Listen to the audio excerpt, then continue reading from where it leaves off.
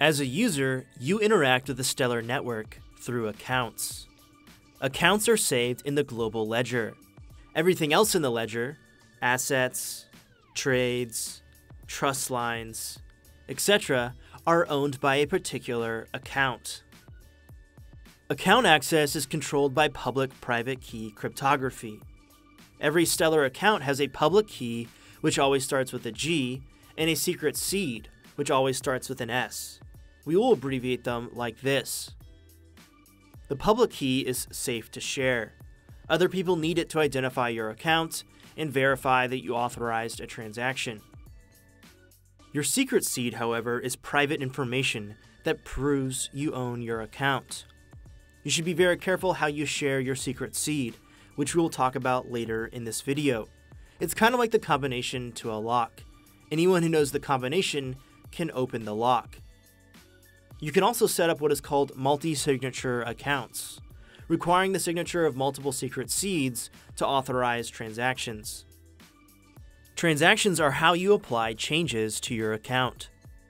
For an account to perform a transaction, for example, make a payment, the transaction must be signed by the secret seed associated with that account's public key. During every round of consensus, nodes check the signature on each transaction to ensure that they were signed with the appropriate secret seed before including the transaction in the ledger. When submitted, this specific example transaction would deduct 20 lumens from your account and send them to your desired destination.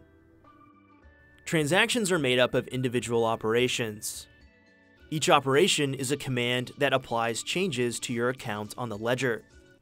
Operations are used to send payments, enter orders into the decentralized exchange, issue trust lines to be able to hold assets, and more. You can access your account and create and sign transactions using apps called wallets.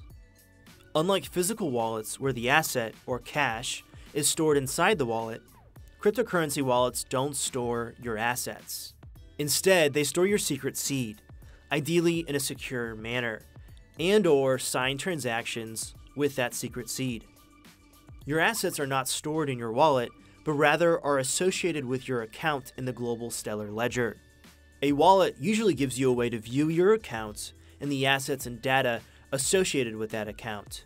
It often also helps you compose transactions, as well as sign and submit them to the network. Since wallets have access to your secret seed, it's important to employ safe wallet practices. The basic security tactic is to spread your assets across 2 or more wallets in a spectrum from secure to accessible. On the one end, you have what is referred to as a cold wallet, a more secure but harder to access place to store your secret seed. And on the other, you have a hot wallet, a less secure but more accessible location. Cold wallets are usually paper wallets, just your secret seed written down on a piece of paper, or hardware wallets, devices somewhat similar to USB drives that are not connected to the internet.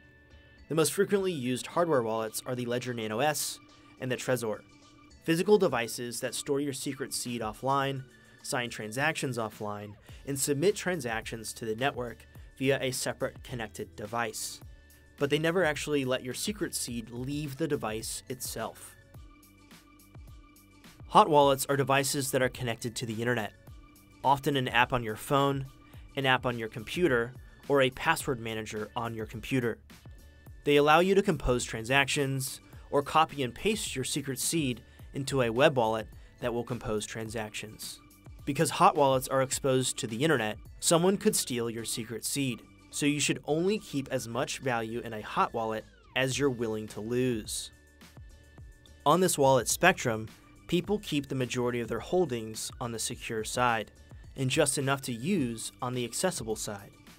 They top off a hot wallet with assets from their cold wallet when necessary, like banks move assets from the vault to the cash register.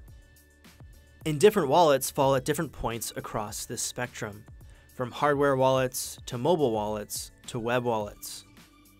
To make sending and receiving easier, the Stellar Federation Protocol resolves Stellar addresses into stellar public keys. Stellar addresses are email-like, human-readable addresses that are much easier to type out and share than a public key. Stellar addresses have two parts, a username and a domain. They are split by an asterisk instead of an @ symbol. An asterisk is used so that usernames can be email addresses. When someone else sends assets to your account, instead of typing in a long, error-prone string of random characters as a public key, the assets can be sent to your simple stellar address. Alright, Lumenauts, that's it for this lesson. I'll see you in the next one.